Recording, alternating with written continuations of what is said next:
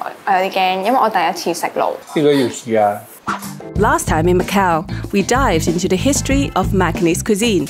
其實我哋每一個屋企嘅小朋友放學翻去係最開心會見到嗰碟餸。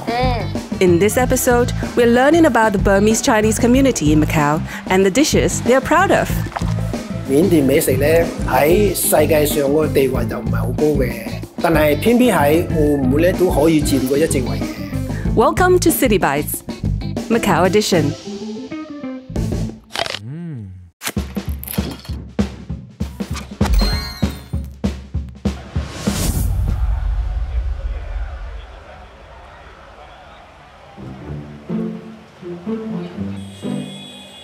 We are here in the neighborhood around Rotunda de Carlos de Maya, a circular plaza. There are 5 streets connected to this roundabout. Locals call this area Three Lamps due to this iconic lamppost. 明明有4盞燈，點解叫做3盞燈呢？因為咧就係每一個街嗰度望落嚟咧，佢有一條燈咧就俾一條柱遮住咗。Meet Yuen. He's Burmese Chinese, but moved to Macau over 40 years ago. Having spent half of his life in the Three Lamps area, he's an expert on the neighborhood. 3人咧係好出名嘅，曾經謝霆鋒都嚟幫襯過嘅。呢兩間小食鋪都係緬甸華僑開嘅。呢度再行過去就係街市嚟㗎啦。Yip is among the thousands of immigrants who settled here decades ago. In the early 1970s, over 10,000 ethnic Chinese moved to Macau from Southeast Asian countries like Myanmar, Cambodia, and Vietnam to escape from anti-Chinese sentiment in the region. The majority of them were Burmese Chinese.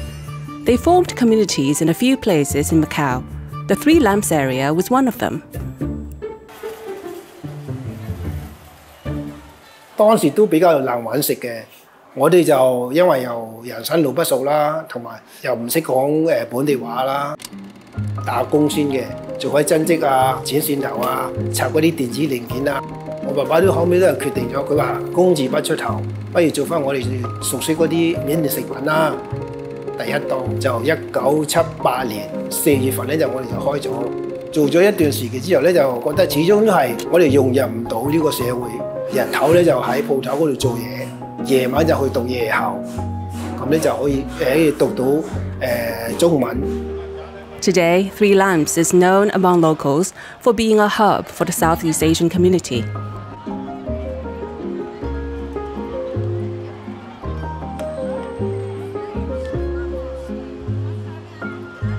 咁嚟三晚得咧就好多選擇嘅，可以嚟呢度食啲好特色嘅東南亞小食啦，係民生必需品咧都可以喺度買到。超少少，本地少少，即係話可能係本地人識食先會嚟咯，因為佢係一啲比較平民嘅鋪頭啦，所以就會價格都比較平易近人。Out of everything here, the Burmese restaurants are the most well known. Yip invited us to try some classic dishes at his restaurant.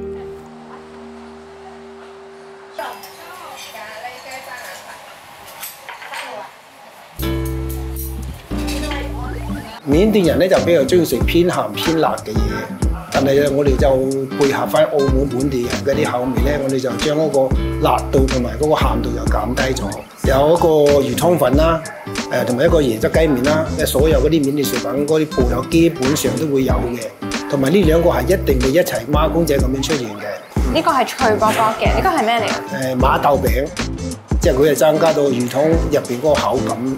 我哋堅持咧就用呢個塘虱魚，因為緬甸嗰邊都係用開呢隻魚，就要烚嗰啲魚啦，烚完之後要攞翻出嚟拆肉拆骨啦，跟住咧就要爆香佢，跟住第二日嗰啲魚湯嗰啲水啊，同埋嗰啲爆香嘅嗰啲魚肉啊，同埋嗰啲香料啊，其他嗰啲香茅啊、洋葱啊，咁擺翻落去再煲，再熬到佢半個鐘至1個鐘度先可以整到一個魚湯出嚟。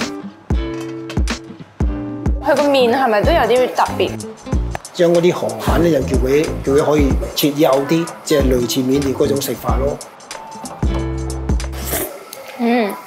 The soup is very tangy, quite peppery. I can imagine that if you eat it in the morning, it can wake you up. 椰汁雞麵咧就係湯底係用嗰啲椰汁熬成一個濃嘅湯啦，面就配嗰啲油炸鬼啦，同埋嗰啲咖喱雞啦。緬甸人咧就比較中意食嗰啲連湯連嗰啲汁啊，同埋一齊食嘅，所以咧就落啲油炸鬼啊落去咧，就佢哋就索晒溫啲湯。呢個椰汁雞撈麵咧就係中國人嗰個撈法，加咗緬甸嗰個餸咧，咁我哋就認為一個獨特嘅風味。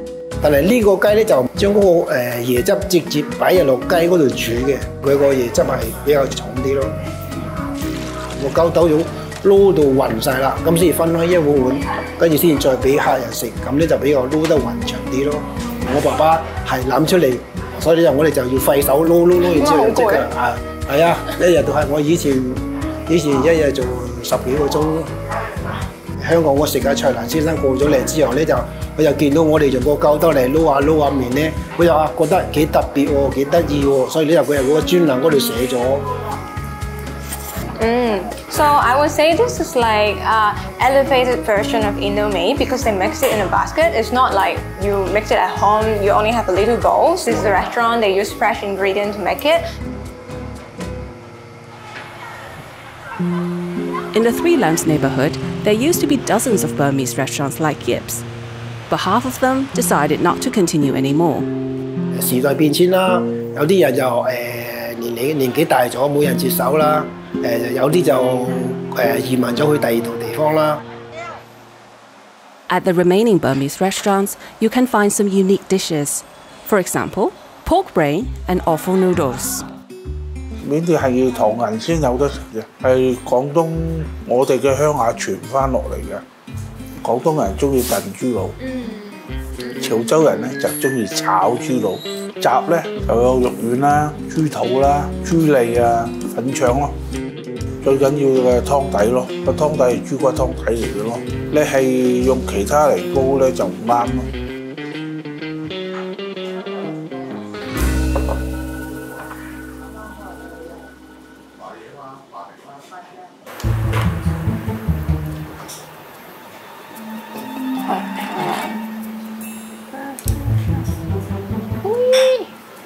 我有啲驚，因為我第一次食。呢個要試啊！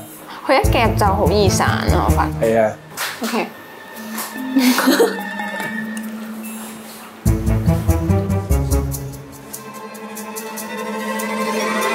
I think the pork brain is actually better than I expected. It's actually softer than tofu. The pork brain absorbs all the soup, so I can imagine that it would be a great combination to add when you eat hot pot. If you've got a sweet tooth, there's also Burmese faluda. Paul, the owner of the restaurant, took over the business from his mother. Its Burmese-style desserts and snacks are quite popular among younger customers. 有3種唔同嘅啫喱啦，另外就有西米同埋個奇亞籽，仲有2樣嘅元素係呢個飲品嘅一個靈魂嘅，就一個叫緬甸布甸，一個就係我哋自製嘅雪糕球。你見到個雲呢拿咧融入咗呢個嘅飲品入邊咧 ，OK， 你可以同嗰個啫喱啊攪一攪佢。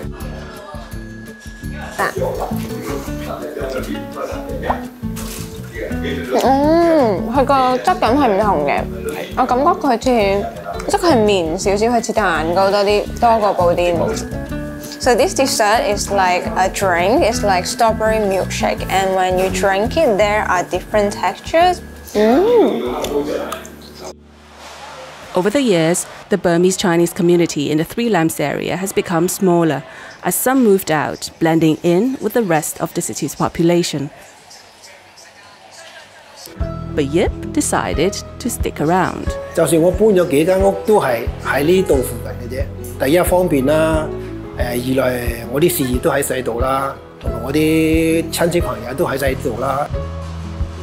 小朋友嗰時都係喺新嘅呢個怡園嗰度玩啊，同埋踩下單車啊，捉伊人啊，呢度就都係遺留咗我哋好多個童年回憶嘅。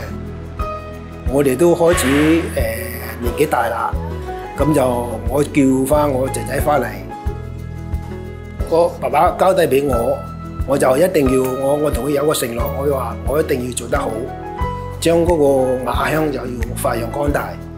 咁呢一點我都做到啦，所以我都應該比較滿足㗎啦。Hi everyone! Freelance area is very special because even though it's like a hub for the Southeast Asian community, it's also part of locals' day-to-day life. So it's not like this area is separated from the local, it's not like it's a comfort zone for the Southeast Asian community. I guess a huge reason for that is because of the culture, because even though they are born in Southeast Asia, many of them are still Chinese diaspora. So I guess they still share that identity or like culture as a Chinese person with the local community. So tell me, in your home country, is there any area that is similar to the freelance area? And in the next episode, we are going to get snacky because we are going to try some almond cookies. Up next, we'll find out if locals are actually fans of the almond cookies that almost every tourist picks up as a souvenir of Macau. Stay tuned.